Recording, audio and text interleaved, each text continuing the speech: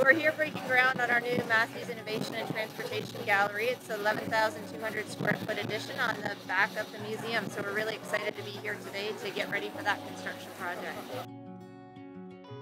This is so great to be starting to build this expansion today to save some of these artifacts for future generations. Can't believe how happy I am to see a steam shovel actually in action, breaking the ground. Not a gold shovel, an actual steam shovel, which is one of the artifacts that's on display here.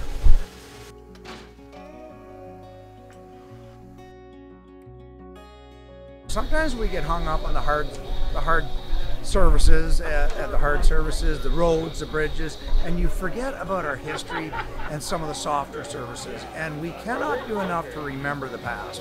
You know, it's very tough to move forward if you don't remember where you came from. So we have County Council here to support us today, the Women's Institute who founded our museum in 1930, and then of course members of our design team, Moriyama and Tashima Architects, Maricon Construction, and all of the engineers who are helping to make this project a possibility.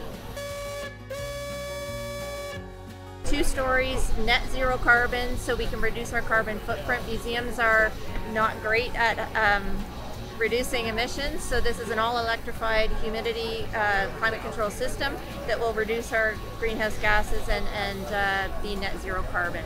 So we're starting construction November 2024 with the expected completion date of February 2026.